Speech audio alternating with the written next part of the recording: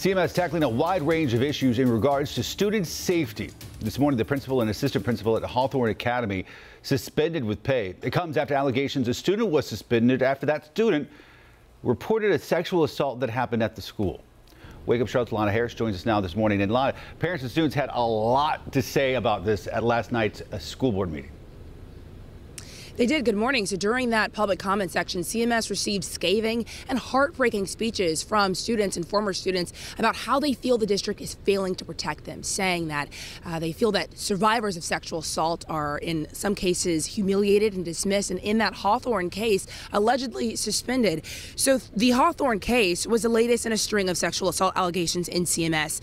In that case, an incident report from CMPD showed 2 teenagers claimed a person attempted to engage in sexual contact with them at the school back in September.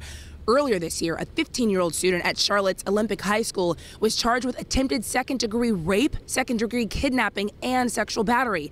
And then, of course, former Myers Park High School principal Mark Bosco, who's been in the news a lot, was initially suspended with pay and then reassigned to a senior administrator job with the district in October, all following several parents and students protesting over allegations over the school mishandling reports of sexual assaults on campus. Though, of course, the district never officially said that's why he was suspended and reassigned. Former Myers Park student Nikki Wamwell, who says she was sexually assaulted during her time at Myers Park, got emotional when speaking to the district. How can this still be happening 7 years later?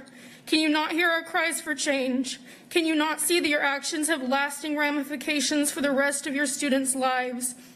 Is your reputation really worth more than that? Now, earlier this year, Superintendent Ernest Winston announced the creation of a new Title IX task force that's supposed to be looking into how the district can improve their response to how sexual allegations are handled. And we're told that that report is supposed to be coming out in the coming weeks. Lana Harris, WCNC Charlotte.